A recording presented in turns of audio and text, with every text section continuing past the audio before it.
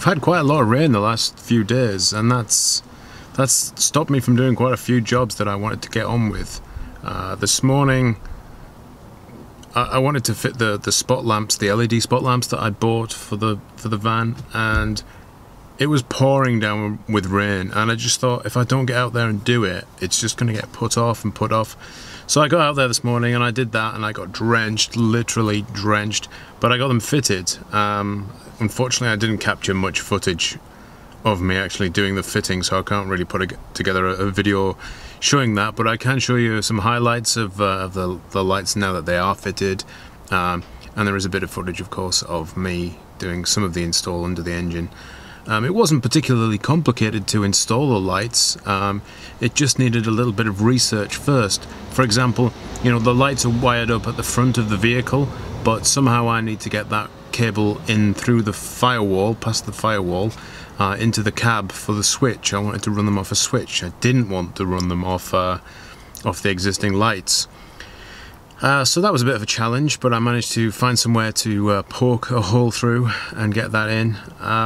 Then the switch itself, you know, I needed to just double check I was wiring that up properly, and that works fine now. I had to find somewhere to mount the switch. I didn't want to particularly like make a big hole in the dashboard, so I've quite cunningly removed some of the blank switch plates that were there, and I've utilized 2 slots to fit one big switch. So, you know, in the future, if I ever wanted to use those auxiliary switches or spare switches for anything, they could still be used. I could remove that switch and put them back in. They're 12 volt LED lamps. They only pull 15 watts.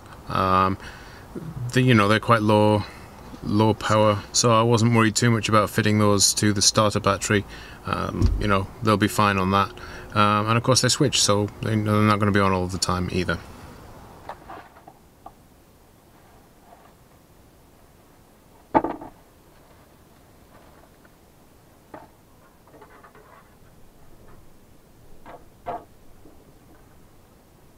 This is a TV aerial, an indoor TV aerial.